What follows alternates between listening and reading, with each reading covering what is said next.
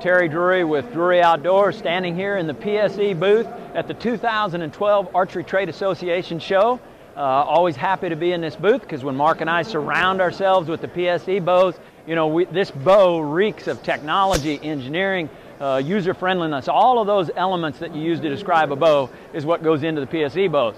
Well, I had a couple of deer that I shot this year that I was really happy with. One was an animal that I shot after the firearm season, after the Missouri muzzleloader season, and after the antlerless season. And this buck was a deer that was probably 10, 11, maybe 12 years old. When I got him on the ground and did a little bit of further inspection, there wasn't a tooth in his head. This was an old, mature buck that we were wanting to really get out of the herd, and put the PSE on him, shooting a 2.5-inch rage. We were tickled to death to be shooting that rage broadhead. It did its job. The deer absolutely collapsed on spot. It exploded through his heart and knocked him plumb off his feet. So I can't say enough about PSE in combination with the rage broadhead.